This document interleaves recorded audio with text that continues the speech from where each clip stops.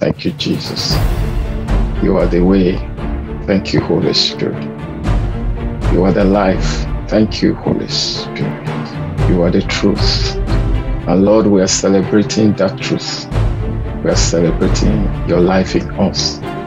We are celebrating the way that you have shown to us, the way of eternal life. We know certainly that our Redeemer lives.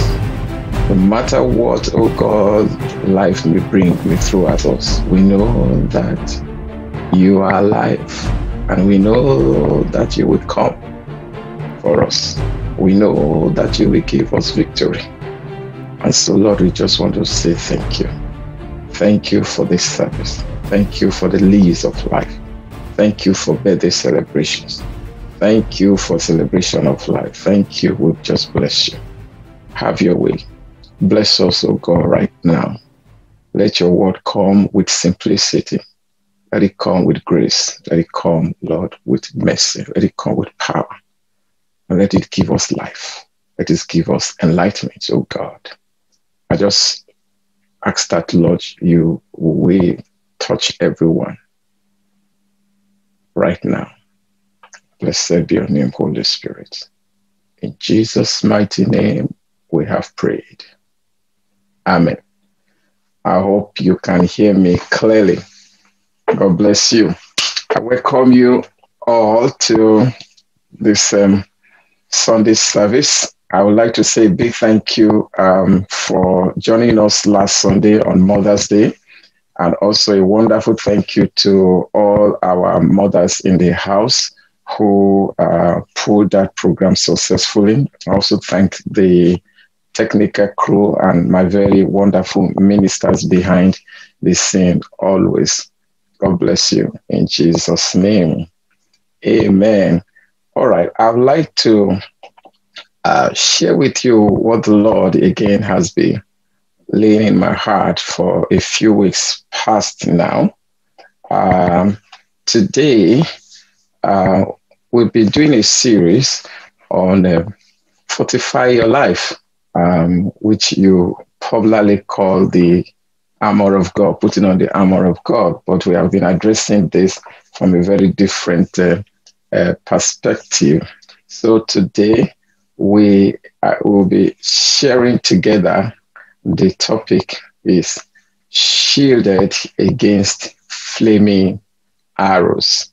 Shielded against flaming arrows. That, of course, we let you know that we'll be talking about the shield of faith. And so I will read Ephesians chapter 6, which is our focus Bible passage. Ephesians 6, 14 to 16. Stand firm with the belt of truth buckled around your waist, with the breastplate of righteousness in place, and with your feet fitted with the readiness that comes from the gospel of peace. And verse 16, above all, take up the shield of faith, with which you can extinguish all the flaming arrows of the evil one. We'll focus on that verse for the next 20 minutes. Above all, take up the shield of faith, with which you can extinguish, which you can quench, with which you can deflect or defend against the flaming arrows of the evil ones.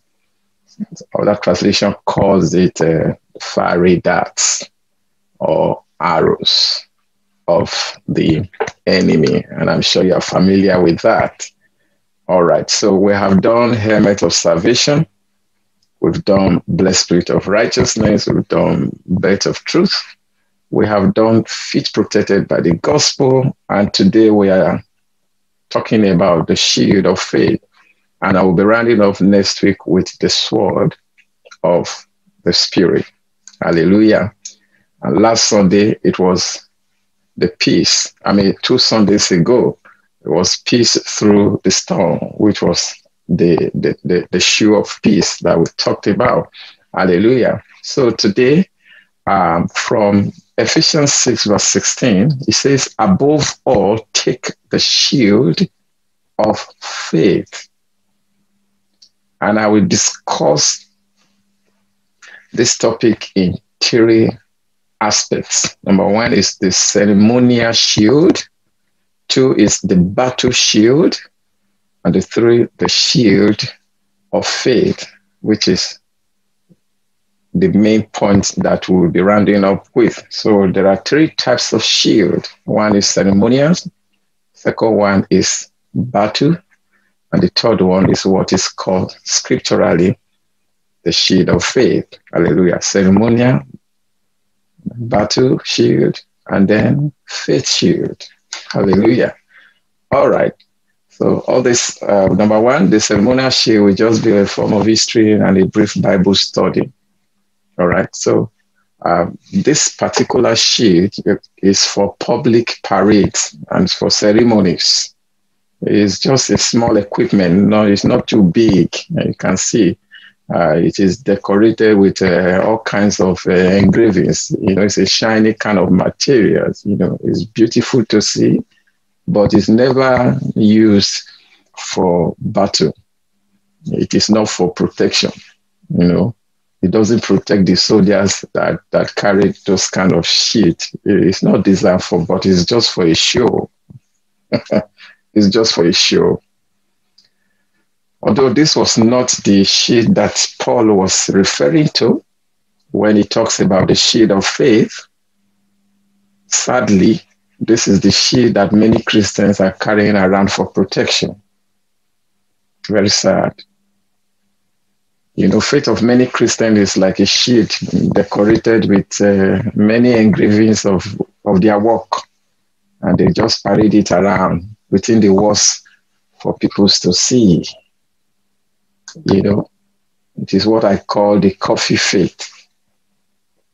Coffee faith, or let's sit around the table, sip coffee. As far as everything is working well, we are just enjoying ourselves. This is similar to the Roman soldier who sat around the camp bragging about what he would do at the battle, but died immediately in the battle because he did not have the right equipment. Yeah. For example, Peter in the Bible, Peter acted faith while he was with Jesus. You know, he walked in faith, performed miracles while being at the side of Jesus. He even bragged that he would go to jail or even die for Christ. But when Christ was arrested, Peter's response demonstrated that his faith was not as strong as he had thought it was. You know, and you will know that there are plenty of Christians, as far as we are in church, you know, all of us do a lot of pretense.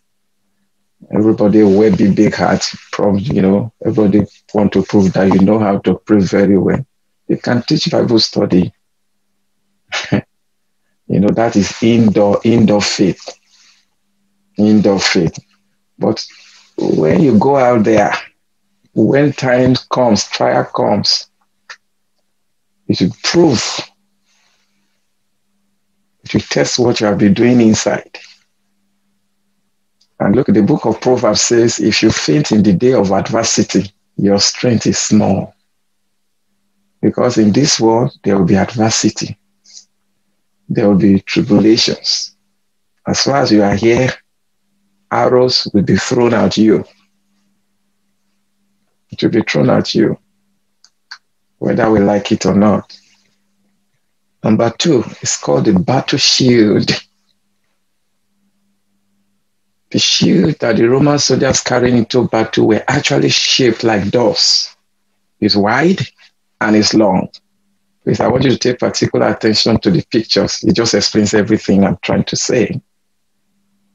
You can see it's big enough. In fact, some are as big as covering the entire soldier from top to bottom. So those of you who watch very classic films about those movies, you will know how they fight. So this battle-ready shield attached to a small chip on his loin belt when it was not in use. It's constantly there. I told you that the belt of truth also fasten other armor, right? So the shield is hung, on the belt. It has to be somewhere. So this kept the shield readily at hand in case the soldier needed it very quickly. Number 3 is the shield of faith. The shield of faith, which is for battle. So it is similar to number 2. That is where Paul drew that metaphor from. But spiritually, it is called the shield of faith. What it means is that your faith is a shield. Faith is a shield. Today, I know that we are taught to use faith for material gains, but go through the Bible very well. It's for defense. It's for you to be able to go through life's challenges, because the enemy will come attacking at any time. Shield of faith. Paul said, in addition to everything else you have put on, you must put on the shield of faith. It's a must. The shield of faith is your protection against the enemy and should be with you everywhere you go. None of this armor should be left. You have to hold it. The Bible says, above all, take up the shield of faith. What do you do with the shield of faith? You use it to defend. You need it to quench. You use it to extinguish all flaming arrows. All arrows will come. What are arrows? Worries. Enemy will throw fear at you. The enemy will throw anxiety at you. He can throw it through your children. He can throw it through your finances. He can throw arrow of anything to any aspect of your life. He can throw it against the nation and disturb your peace. Arrows are flying everywhere spiritually. And it is very dangerous for you to walk a bear without putting your faith on as a shield. That's why the Bible says, it says, take up your faith. You have to take it. It is your responsibility. In some translations, it says, in all circumstances, no matter what you are going through, make sure you take up your faith. Some says, above everything else, you have to put on the shield of faith. Why? A discouraged, a wounded, worried, fearful, hopeless, and sick soldier cannot fight valiantly. So if you allow the enemy to discourage you, you're already discouraged. You can't advance in life now. If you are wounded, if your faith, if your finances are wounded, if you are sick practically, if you are afraid of life, you can't fight valiantly. You can't even defend yourself. You will lose sleep. In those days, soldiers were given the responsibility to take care of their shield. It's a responsibility. They will oil it. They will make sure everything is strong, everything is fasting to get that. They tender it. It is a responsibility. If they fail to take care of their shield every day, their shield could fail them, leading to them being killed. It's like you carry a shield that is not strong or the nuts are loosened and you want to defend it, hit it once, and then it's broken. Of course, that is very dangerous. So you don't go to the battle without taking care of your shield, and they do it daily. And the encouragement is for you to take care of your shield. What is your shield? Your faith. You are to take care of your faith, because the shield is the symbol of your faith. And how do you take care of your faith? We need the power of the Holy Spirit anointing. We need the anointing of the Holy Spirit on daily basis. We need the fresh power of God to strengthen our faith every day. Every day. That's why you cannot lose reading the word of God, because faith only comes by hearing the word of the Lord. Two ways you can take care of your shit is by reading the word of God and by prayer. It will not come through any other thing. Strong free from testimony cannot be too strong, but it comes. You generate faith when you read the word of God and when you pray. The Bible says faith comes by hearing, and hearing by the word of the Lord. So if you say, I don't have faith, go and read the word of God. Another thing I want you to do is that you have to learn how to defend your faith. The Bible says, fight the good fight of faith. Hold on to it. Another version says, do everything to protect your faith. Because that is all you have. That is all God has given to you. If you lose it, you can't advance. You can't fight. In fact, this is the kind of fight that God has approved.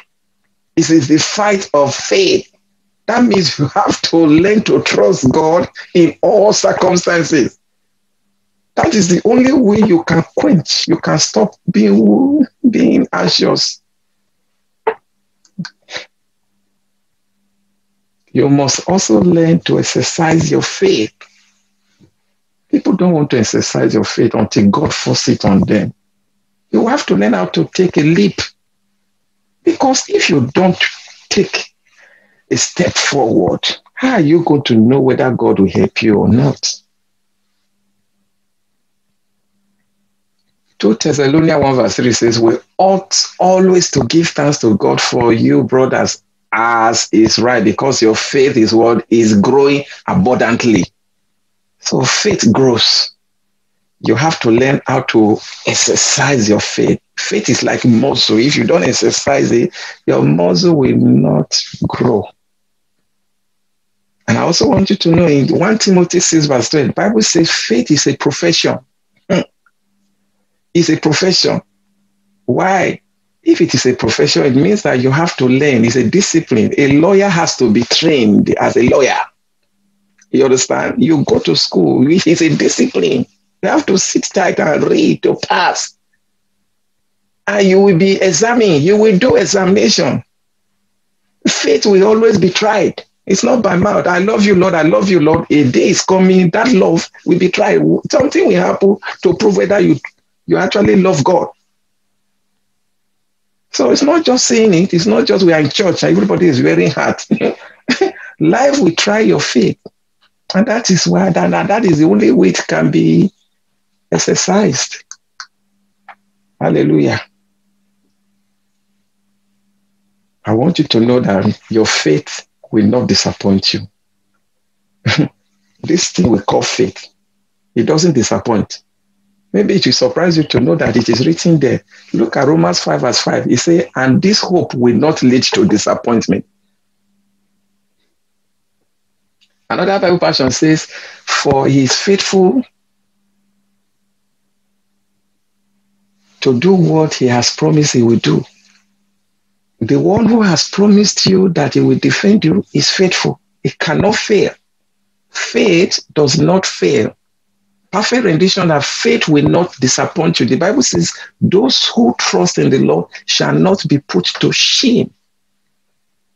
So some people say faith is a risk. Who told you that faith is a risk?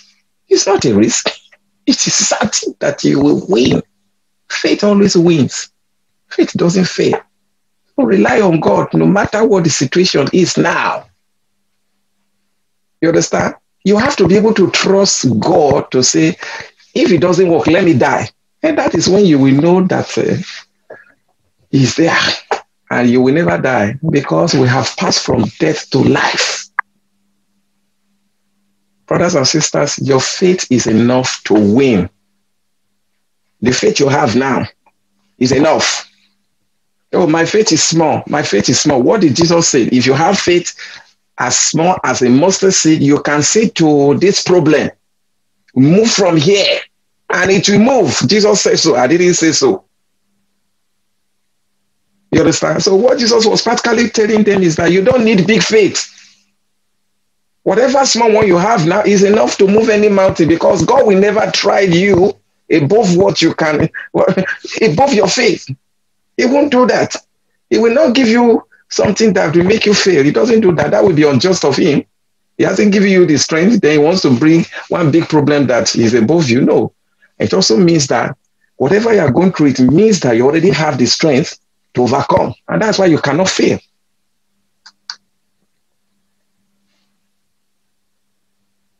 Faith is a gift.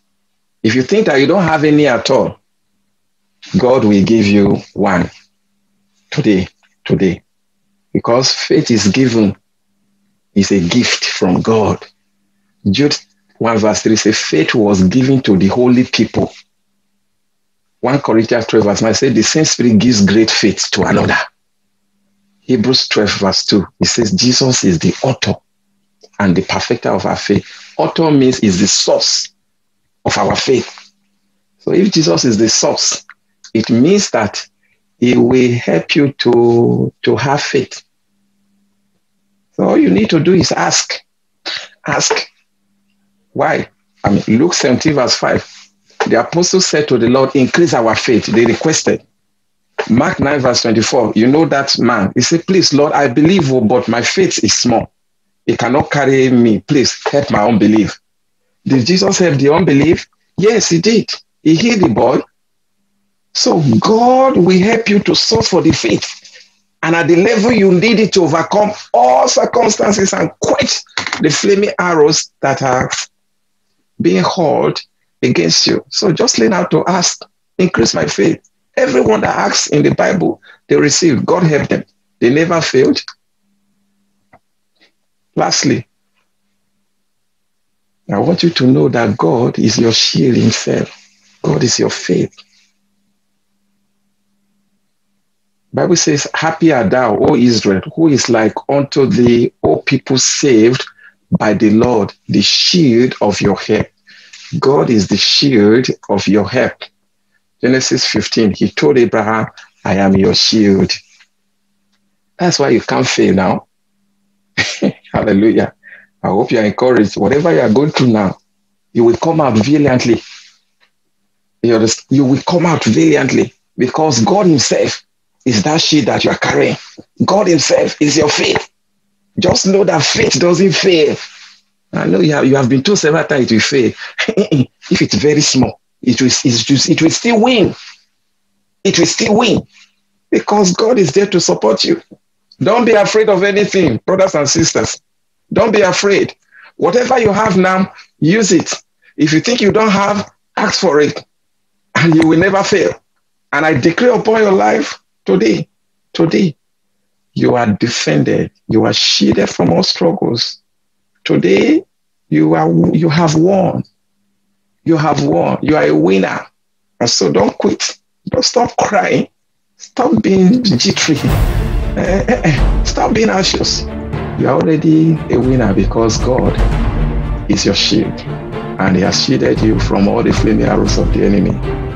Keep calm in Jesus' mighty name. Amen. I'll be back shortly to bless you. God bless you.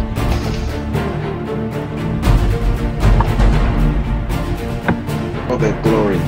Thank you for the service today. Thank you because we know that you are our faith. We know that you are our shield. We now know that you are covering us from the flaming arrows, from the fiery darts of the enemy. We just want to bless you. And I'm asking God that everyone who has been hit by any form of arrow, I pray, Lord God, that you will heal right now in the name of Jesus. I pray anywhere you are wounded, be past, present, and even in the future, I pray that you are covered right now. You are healed right now in the name of Jesus. Some people are still carrying some arrows in their marriages. It's still there. You are still carrying some arrows that a friend has shot at you. You are still pained. You are still very hot. I remove it right now in the name of Jesus. And I pray that the Lord will heal you in those aspects in the name of Jesus.